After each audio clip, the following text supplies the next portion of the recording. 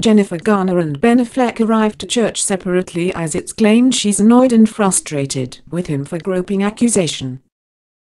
She's a regular at church with her 3 children.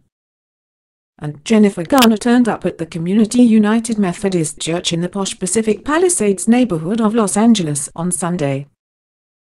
The 45-year-old was closely followed by her estranged husband, Ben Affleck, also 45, who arrived separately.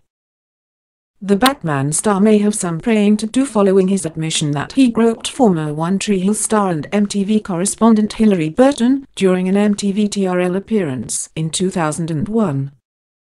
But a somber Jennifer appeared to be standing by her ex on Sunday. She looked fresh as a daisy in a knee-length skirt with a colorful flower pattern teamed with a black sleeveless top and killer black high heels. Her center-parted chestnut tresses flowed over her shoulders and she protected her eyes from the bright sunlight with shades.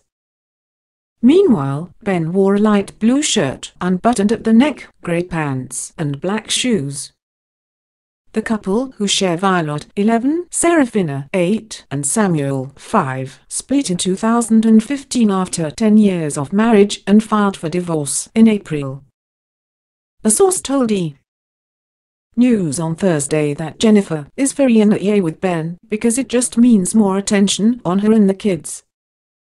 She tries to shield them from any and all publicity and scrutiny. As far as they know, nothing has changed and all is well. That is always her goal, but she's been pretty frustrated with him. Hillary made her allegations on Tuesday night, just hours after Ben took to Twitter to condemn Harvey Weinstein for his alleged sexual assault and harassment scandal. In it, Ben said he was saddened and angry over the sickening claims. His statement was slammed by a number of people on Wednesday, including Weinstein's accuser actress Rose McGowan, who called Ben a liar.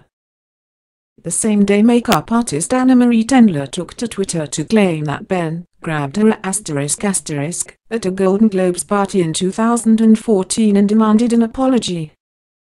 Ben was quick to reply, tweeting, "I acted inappropriately toward Ms. Burton and I sincerely apologize."